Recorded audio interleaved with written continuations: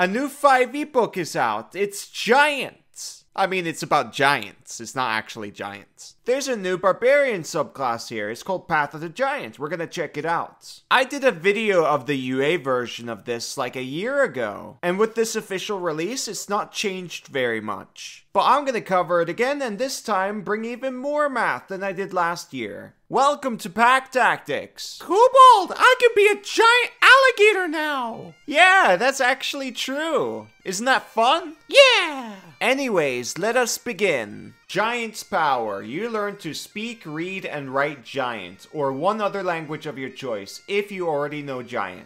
Additionally, you learn a cantrip of your choice, either Druidcraft or Thaumaturgy. Wisdom is your spellcasting ability for this spell. The cantrip I would pick here is Thaumaturgy, as it allows you to open really big and heavy doors. It doesn't work on a locked door, however, but it's still really good. Or you can use it to scream super loudly. That must be the giant blood boiling in your body. Roar! Exactly, Gator. Next up is basically the biggest damage increase this subclass gets. It's Giant's Havoc. Giant's Havoc. While raging, you gain the following benefits. Crushing Throw. When you make a successful ranged attack with a thrown weapon using your strength, you can add your rage damage bonus to the attack's damage roll. Giant Stature. Your reach increases by 5 feet, and if you are smaller than large, you become large, along with anything you are wearing. If there isn't enough room for you to increase your size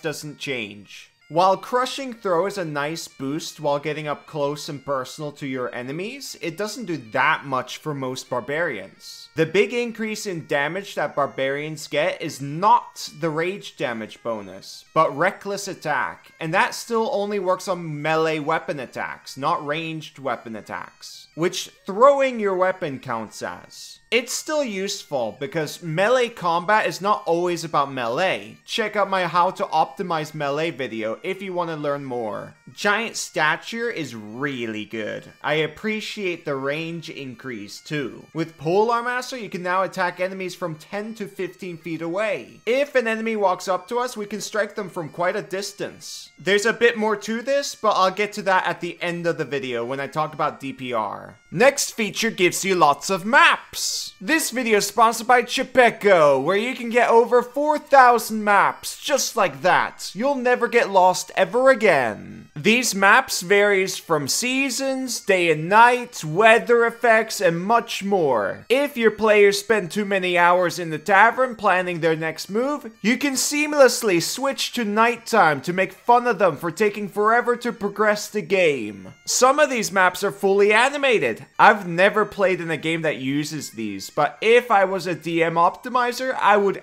absolutely use them to enhance immersion. Here we have the Market District. Shove a ton of merchants here, find a basic background sound, maybe some music, and boom, you've got it. You don't really need to describe very much because everything's on the screen. I highly recommend checking out Chipeko on Patreon. You get tons of maps and you get access to their Discord. So if you're having a hard time getting these maps on your preferred VTT, it's just to shoot the community a message and they'll help you. New sponsor, give them some love, click the link. Back to the video. Next up, at level 6, you get Elemental Cleaver. When you enter your rage, you can choose one weapon that you are holding and infuse it with one of the following damage types: Acid, Cold, Fire, Thunder, or Lightning. While you wield the infused weapon during your rage, the weapon's damage type changes to the chosen type. It deals an extra 1d6 damage of the chosen type when it hits, and it gains the Thrown property, with a normal range of 20 feet and a long range of 60 feet. If you throw the weapon, it reappears in your hand the instant after it hits or misses a target. The infused weapon's benefits are suppressed while a creature other than you wields it. While raging and holding the infused weapon, you can use a bonus action to change the infused weapon's current damage type to another one from the damage type options above. We have another boost to thrown weapons. They return now. We're like Kratos or Thor. I love the flavor. We definitely won't be losing our favorite magic items anymore. Throw it into a pit, boom, pops back in your hand. It's still not incredible due to the lack of reckless attack, but it's absolutely acceptable. It's even got a unique interaction with nets, allowing us to attack with them without disadvantage. So if you want to make like a concept build using a net, here it is. This is perfect. But the biggest boon here is the additional damage as well as the change to damage type you deal. This allows us to negate damage resistances with non-magical weapons. You can also take advantage of damage vulnerabilities depending on the situation. The best option for an element here is usually Thunder because it's the least resisted out of the bunch. The second one is Acid, but you can do whatever you want. You know the situation better than I do. The next feature is super fun. It's like mega telekinetic. Telekinetic is one of my favorite feats, by the way. Mighty Impel. Your connection to giant strength allows you to hurl both allies and enemies on the battlefield. As a bonus action while raging, you can choose one medium or small creature within your reach and move it to an unoccupied space you can see within 30 feet of yourself. An unwilling creature must succeed on a strength saving throw to avoid the effects. If, at the end of this movement, the thrown creature isn't on a surface or a liquid that can support it, the creature falls, taking damage as normal and landing prone. Let's pull up the map. You can move anyone within the red square to anywhere within the pink square. That's a lot of squares. This is awesome combined with control spells. You can push enemies into things like Web or Sleet Storm, for example. If you do use them on an enemy, make sure to move them up diagonally or just vertically. That way, they also take fall damage. Because we are large at this point, we can also take advantage of our size to drop them from even greater heights. If we just assume a fall of 30 feet, they take 3d6 damage for an average of 10.5. It's not going to be better than our usual bonus action attacks, but if they fall into a spell effect, then it's a nice bonus. Next up, Capstone. Demiurgic Colossus. What a super cool name for a feature, by the way. When you rage, your reach increased by 10 feet. Your size can increase to large or huge, your choice. And you can use your Mighty Impel to move creatures that are large or smaller. In addition, the extra damage dealt by your Elemental Cleaver feature is increased by 2d6. This is awesome for our capstone. Basically, all our features became better, even if indirectly. Our red square from before becomes even bigger due to the increase in reach. I don't feel like going on Roll20 and drawing it out again. You can imagine.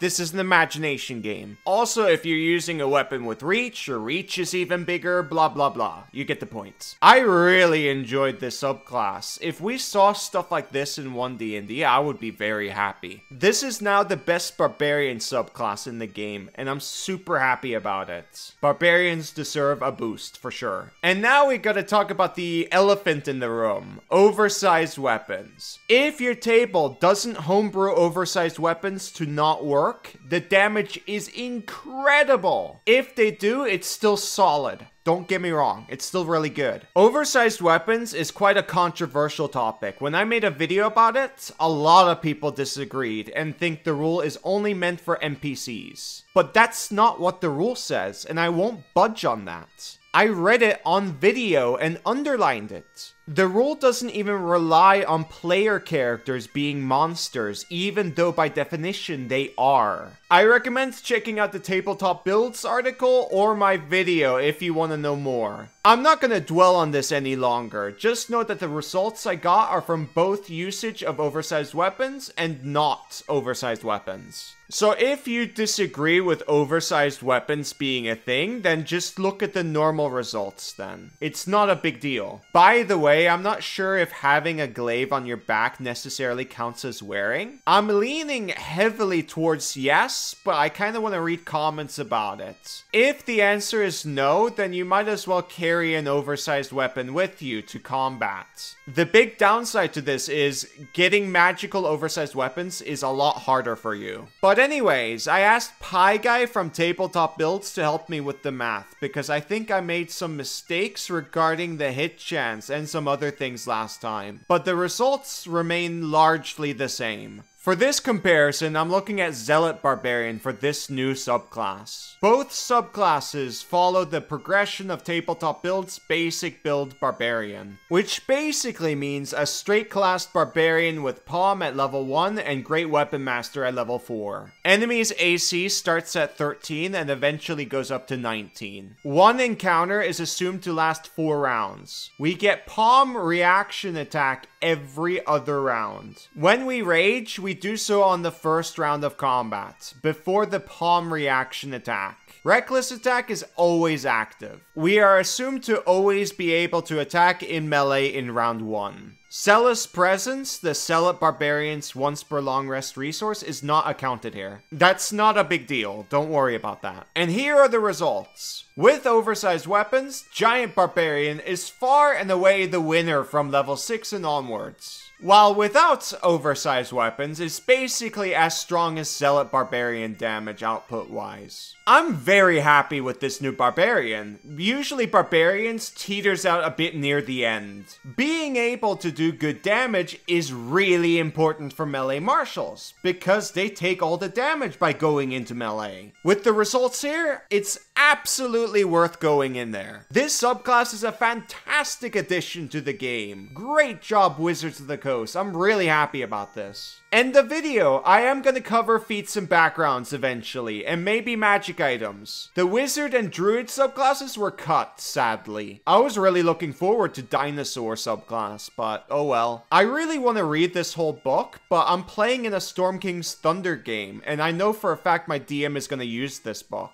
Anyways, if you like this video, please like, share, and subscribe. And if you want to support me on Patreon, you can. Thank you for watching. Bye-bye!